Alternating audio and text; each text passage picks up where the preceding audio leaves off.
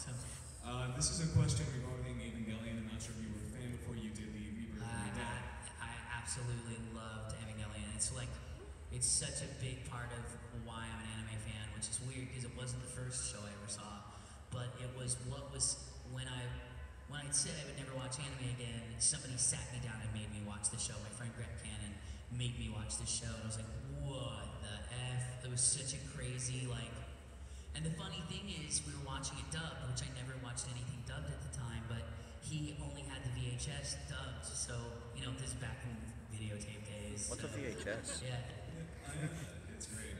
But I know that during the production of that, they kept in Rebirth Redad, they kept Spuggy Spencer, Tiffany Grant, and a lot of the older actors, but the guy who played Kaji and subsequently Kaoru sort of wandered off somewhere and you ended up playing Kaoru. Well, there's always been a different Kaoru. That's the coolest thing about the legacy of Kaoru, which is funny because I got real butthurt behind being recast in the movies. But it's not as bad as Monica. Monica went from playing Maya Ibuki to playing Pen Pen. So at least I still play a human in Evangelion. I'm not a penguin. But first it was Kyle Sturtevant. And the weird thing is I'm the only common thread amongst all Kaorus, which is cool. Kyle Sturtevant I did theater with in the Houston community for a long time. Aaron Crone, who did it in the Death and Rebirth movies, mother was my first dance teacher. And we used to take theater trips to New York when we were kids.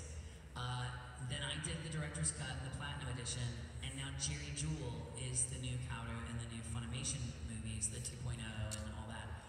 So I'm the only connection to all four Kaorus now, but I think it's neat kind of that it's always a different Kaoru. If you think about what that role is and what part he plays in that show, I think it's kind of neat that it has been multiple people, and yet always had a certain serene quality that's followed through in all four of us. So, yeah.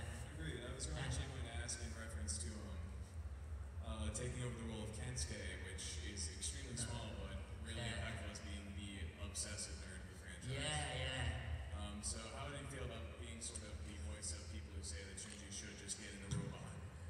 That's a great way to put it. That's a great way to look at Kensuke too. I couldn't enjoy doing Kensuke because I was so mad about being recast. I didn't find out I was recast until the first day I started recording. And I thought I was coming in to record Kaoru, and they had me reading Kensuke. That said, I was angry the entire first movie. I didn't enjoy a single line I said.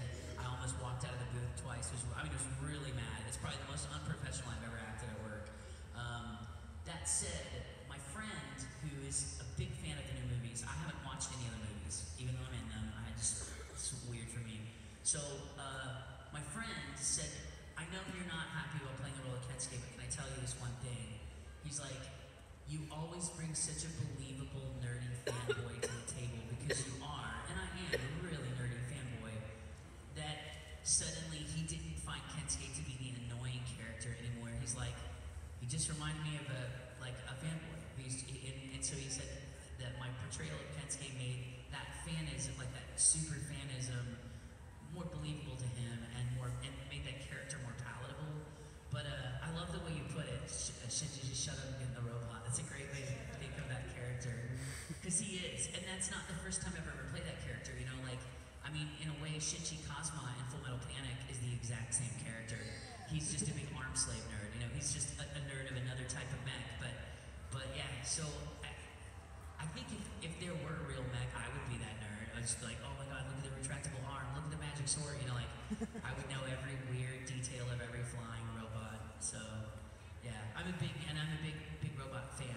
I watched a lot of old big robot shows like Giant Mechas and Bungle and stuff like that. So yeah, Ava plays right into that